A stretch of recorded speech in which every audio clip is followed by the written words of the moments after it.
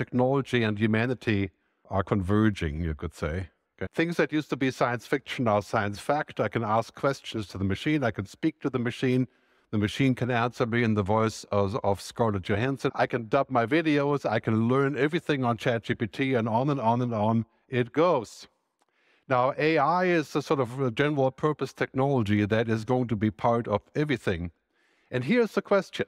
How do we make it 95% good and 5% bad, which is inevitable with any technology? Technology is morally neutral until we use it. We have to think about how we use it well. It's probably the most powerful tool we have ever invented.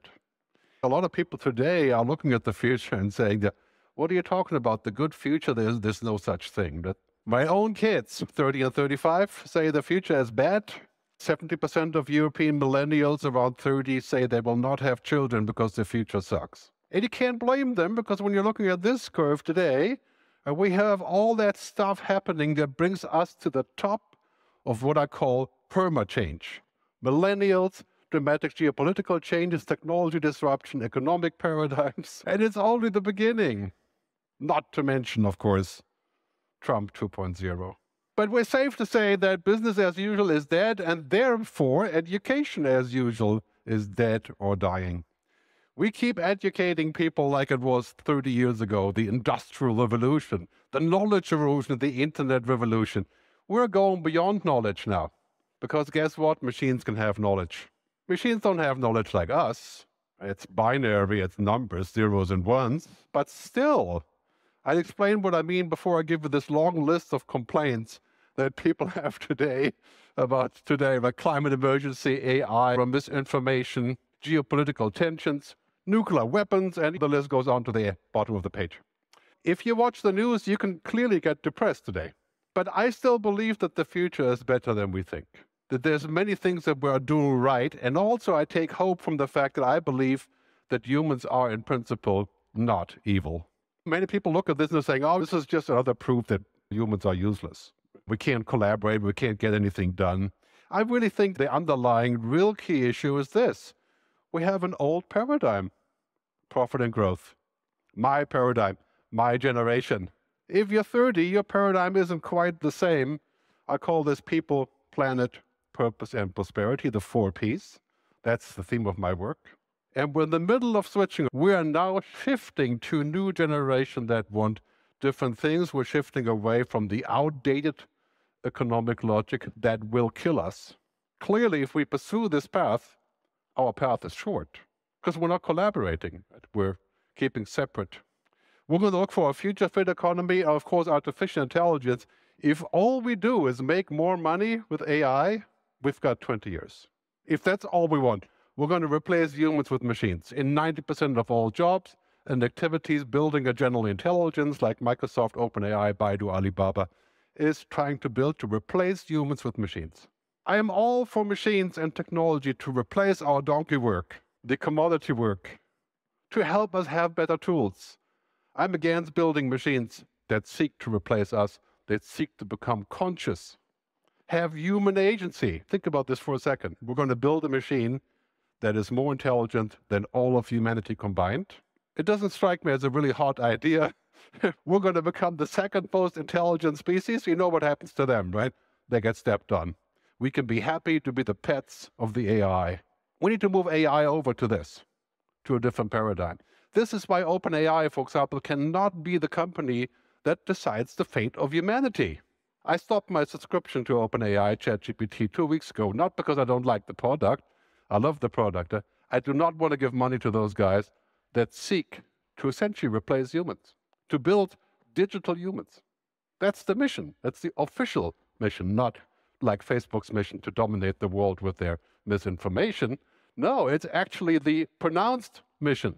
And that has great impact, of course, when we talk about the good future, the future-fit education. What does that look like when machines have knowledge?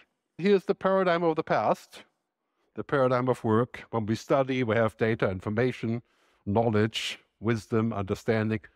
The pyramid of the future moves up to where we focus on deeper knowledge, tacit information, The things that only humans can do. If we meet later, only for 0.4 seconds, we can judge each other and get a feeling about each other without saying a single word.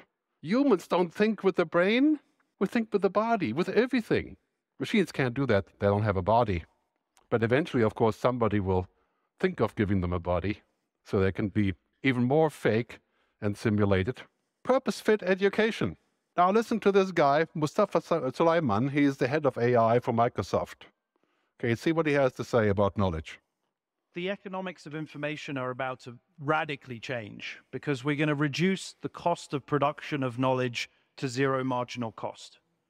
And this is just a very difficult thing for people to intuit. But in 15 or 20 years' time, we will be producing new scientific, cultural knowledge at almost zero marginal cost.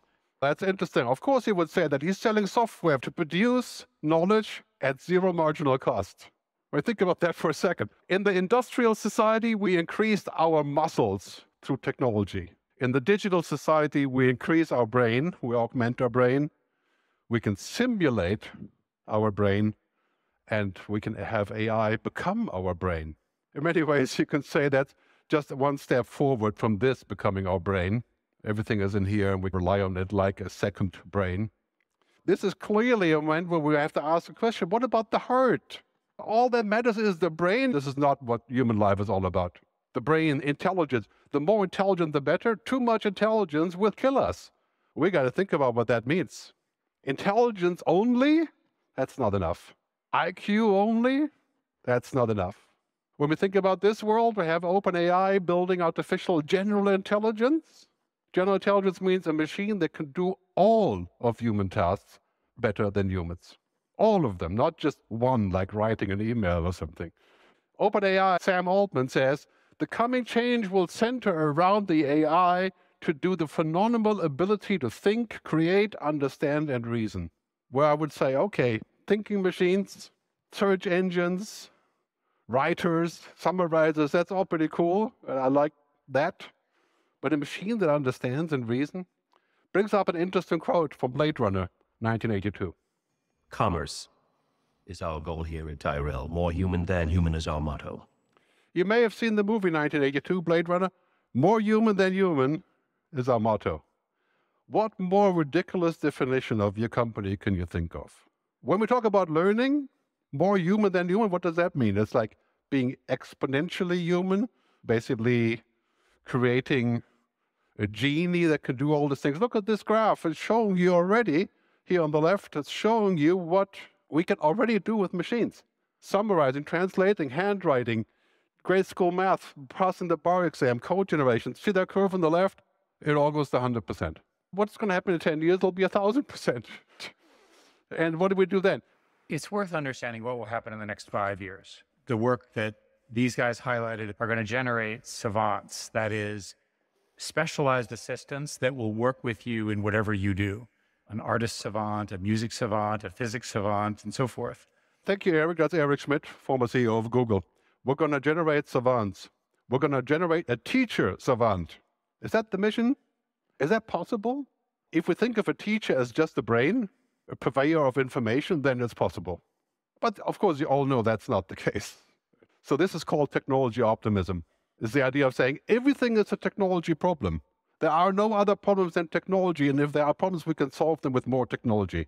Of course, we know that the real problems in the world aren't about technology. They're about our collaboration.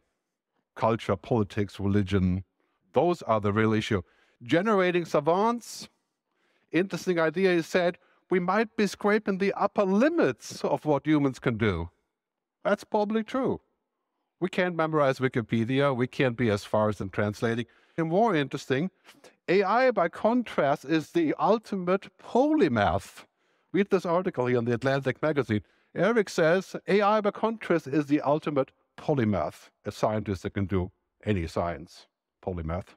Transcend the limitations of intellectual discovery. The machine is going to bring intellectual discovery. We're going to go from a future of where we are in the Vitruvian man-woman, where we have science around us, to a future where this is the next inventor. Now we have to ask the question, some of that would be good. All of that would be very bad. How do we go forward? What do we teach people? When we teach people to be like a machine, they end up machines. Not surprising. If you work like a robot will take your job. If you learn like a robot, you'll never have a job. We have to learn not to be a robot. That sounds familiar. It's really not that new, but even today, that's of course a big mission. Because Eric says we're going to have the homo technicus, the human that's amplified by AI. To which I would say, that's great that we have all these amazing tools, but how do we remain human when we are homo technicus? Here in Germany, of course, that question is ridiculous, because in Germany we're humanists, and in Europe we're humanists. But what about America? We have some humanists there. We have to look for them now, but they're still there. Right? Artificial intelligence is now progressing towards the general intelligence. And clearly, we need to draw a line here and say, okay, how much too much is killing us? We cannot win the war for artificial general intelligence. Because a war on AI, like a war with nuclear weapons, kills everyone. We clearly don't want a machine that's going to be as intelligent as all of humanity, which is possible by 2030. 2030, the so-called singularity. Now I'm going to give you some good news as well. AI is a powerful tool, a magical tool. A person with AI will beat a person without AI. Simple as that. A person with a good tool generally beats the person with a bad tool. But the tool isn't the person. The tool isn't a religion, like technology has become a religion. The most popular religion in the world is not any of the ones that we know. AI for probably the biggest positive transformation that education has ever seen.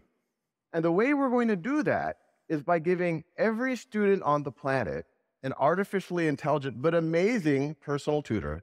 And we're going to give every teacher on the planet an amazing... Okay, Sal from Khan Academy, we're going to give every person an AI instructor and an AI tutor, right?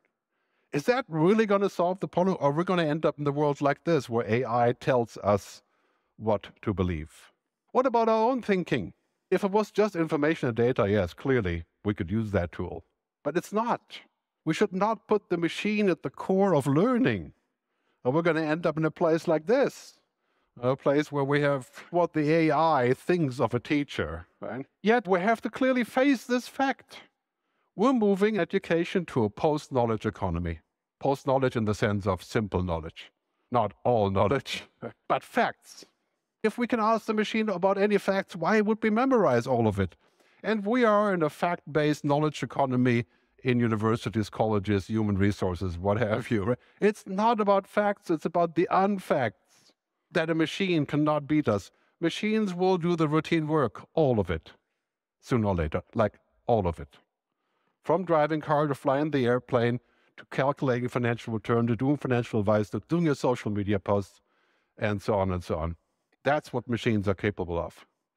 We're looking at a world where these things, the components of learning, the AI is already quite good at this, contributing all the way to insight, and in the future, it will grow exponentially to contribute to all of them. What it can't do is wisdom or foresight or compassion. It can fake compassion, of course. That is possible, right? But it can never be compassionate. So here's my colleague, Gerd the bot, with an advice. I think education currently is still just providing knowledge. And really what's happening is that knowledge is becoming something that computers can have.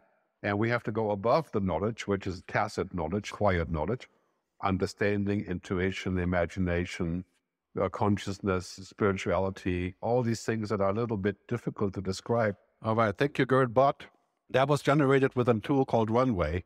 In this world, the explicit knowledge will be handled by machines because it's explicit, it's obvious. Right? Our knowledge work will be this. The implicit, the tacit knowledge, as it always has been, but even more so now, as AI is coming to life, change the way that we look at things forever. This is what we do, right? We sense, we feel, we smell, we intuit, we have imagination, all of that stuff. We do not want the AI to copy that stuff, even if it was possible, which probably it will be eventually. We do not want the AI to do that. And why would we build this? Machine intelligence is not the same as human intelligence, and we should keep it that way. Human intelligence involves dozens of things. This is why we do learning in person, not just on the screen. Arthur C. Clarke, science fiction writer, says, let me remind you that information is not knowledge and knowledge is not wisdom. Information is not knowledge and knowledge is not wisdom. That's why we study, so we can attain wisdom, right? Some sort of realization, not some BS copied content that spreads all over Twitter, whoever they are now. So in this world, we have to remind ourselves, machines don't think, machines don't have hunches, they don't understand or imagine. They certainly don't care. And even if they could, I don't want them to care. I don't care about what the machine finds likely to cause me happiness. Then we're going to live in the movie Her, which I'm sure you've seen, where we are really connected, but dying from loneliness. So, technology alone is not enough. Intelligence alone is dangerous. Learning is not about data and information. It's about realization. And this is what we have to pursue. If you invent technical tools, they should help us to get there, not replace us to get there. That mission is unattainable and also a very bad idea.